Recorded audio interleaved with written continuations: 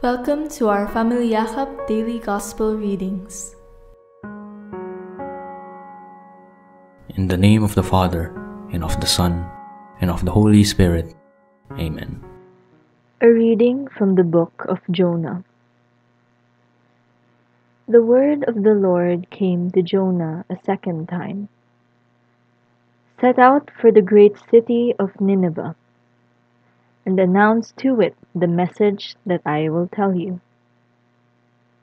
So Jonah made ready and went to Nineveh, according to the Lord's bidding. Now Nineveh was an enormously large city. It took 3 days to go through it. Jonah began his journey through the city, and had gone but a single day's walk, announcing, 40 days more, and Nineveh shall be destroyed. When the people of Nineveh believed God, they proclaimed a fast, and all of them, great and small, put on sackcloth. When the news reached the king of Nineveh, he rose from his throne, laid aside his robe, covered himself with sackcloth, and sat in the ashes.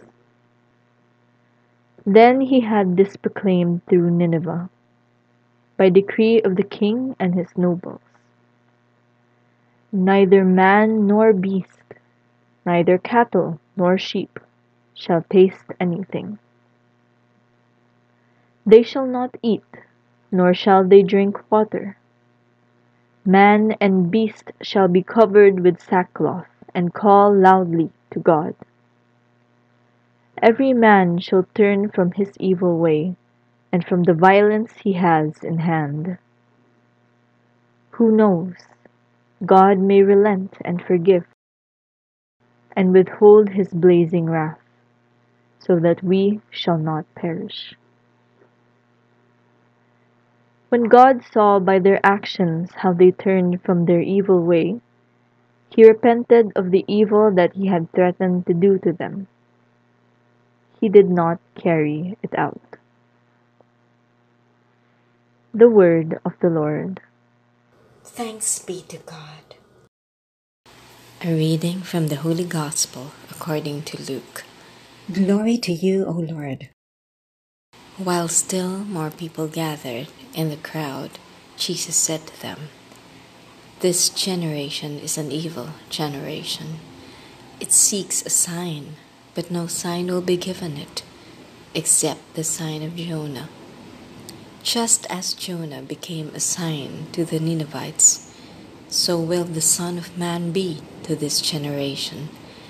At the judgment, the Queen of the South will rise with the men of this generation, and she will condemn them, because she came from the ends of the earth to hear the wisdom of Solomon, and there is something greater than Solomon here.